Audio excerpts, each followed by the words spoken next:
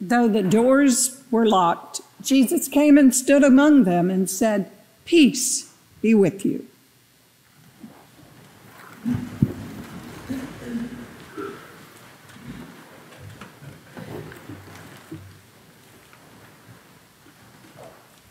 Jesus has died, has descended to the dead for a couple days. We don't get a lot of information about his whereabouts during that time.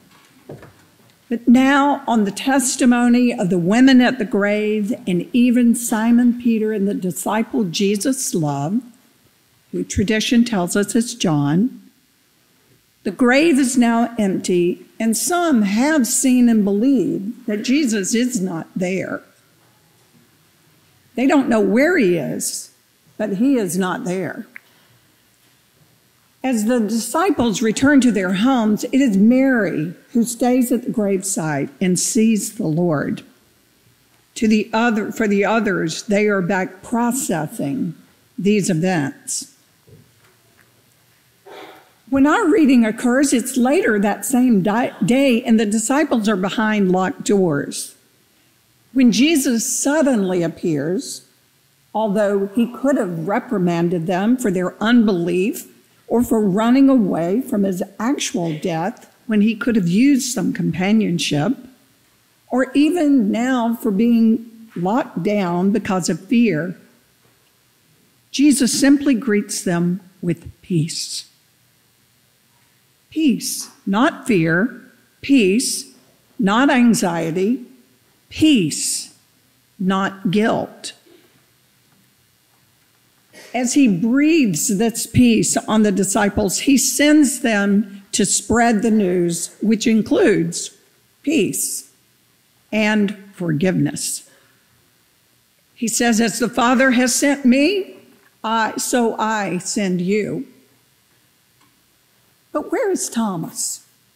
And what is he doing as the disciples gather and are hunkered down together in fear? We hear in all of our lessons today the believers unite in some way. In Acts, the whole group who believe were of one heart and one soul.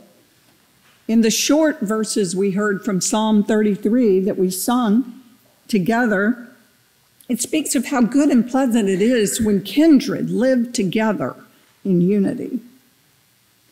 1 John speaks of that fellowship with the Father, the Son, and with one another. But when we get to the gospel lesson, the disciples, yes, are together.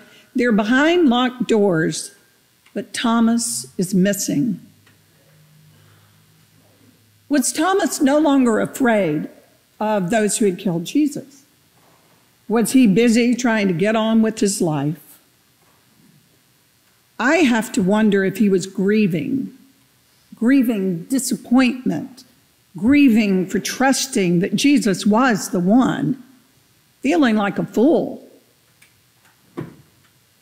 We aren't told.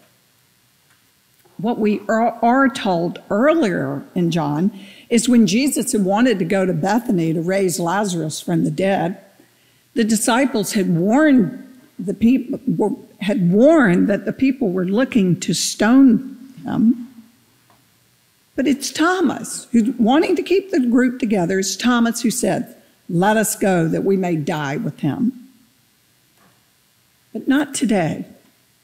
Thomas is nowhere to be found.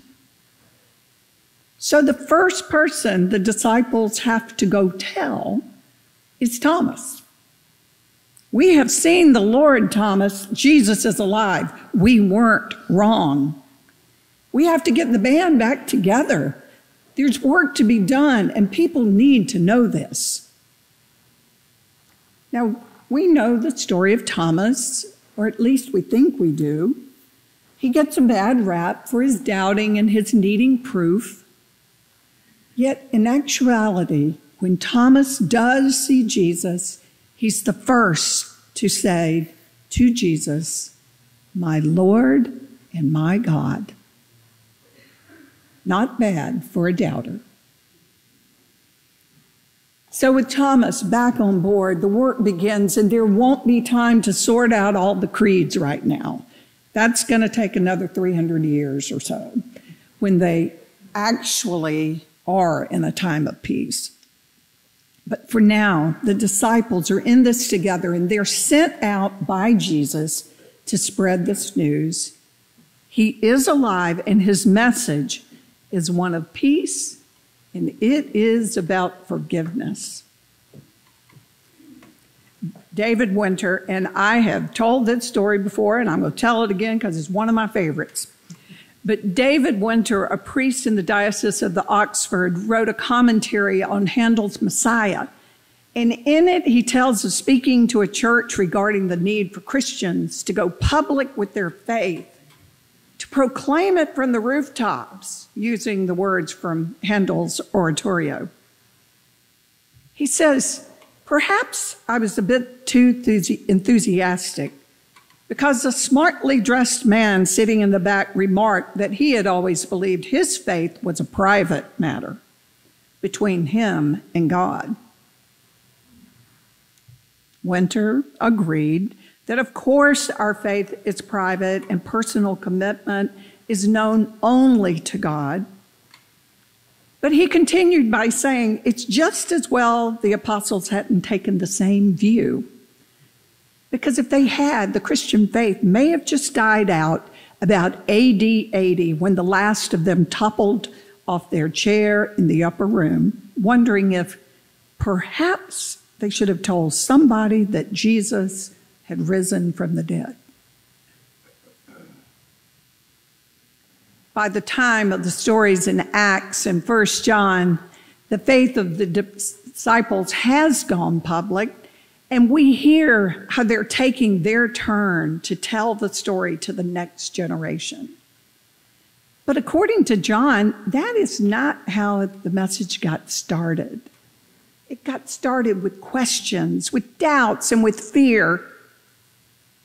And there's no reason for us to believe that we won't encounter folks who have the same doubts, the same questions, and the same fears when we try to tell them about our faith, and especially about our resurrected Jesus. And this is where we pause. It isn't about us. The doors of people's hearts are sometimes locked, and only Jesus can walk through them. If we're honest, we waffle in our own faith and our beliefs and the details of the story. And when we don't know what to say, as Philip, the rector, reminded us last week, the only 6 words we really need are, the Lord is risen indeed. Hallelujah. And yet, because we live in that broken world, a world that doesn't understand our Christian lingo, and a world that we are wise not to forget how much God loves, it helps when we share Jesus' message of peace and when we are the leaders ourselves of forgiveness. He sent Jesus into the world so that you and I and even the thems out there can live. The Creator himself came to heal and restore his world. And the crazy part of it all is that God has chosen us to be the ones to tell it in all of our anxiety and all our fears and all our doubts, to go tell someone that Jesus has risen, and his message goes in peace and forgiveness. Jesus is alive. Go in peace, my friends, and forgive as you have been forgiven. Amen.